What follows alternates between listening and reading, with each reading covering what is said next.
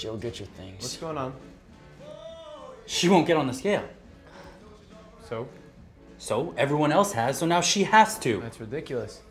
She doesn't have to do anything she doesn't want to do. This is supposed to be fun. Since when do we force people to do things they don't want to? Yeah, but everyone else has. And I don't give a shit about everyone else. Only person I care about is...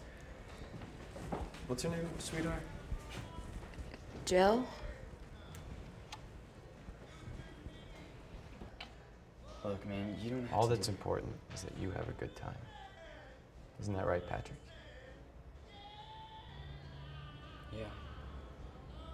Upstairs. Last door on the left. Look, hey, I gotta talk to you about something. I love how they all wore solid black. I mean, whatever happened to vertical stripes, right? Look, I don't think I can do this. What?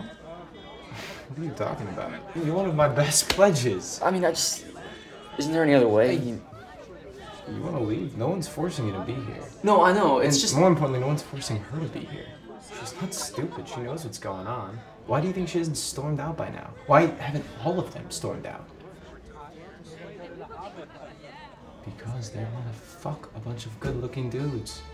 If you turn her away now, I mean, after she's come this far, that's fucking cool.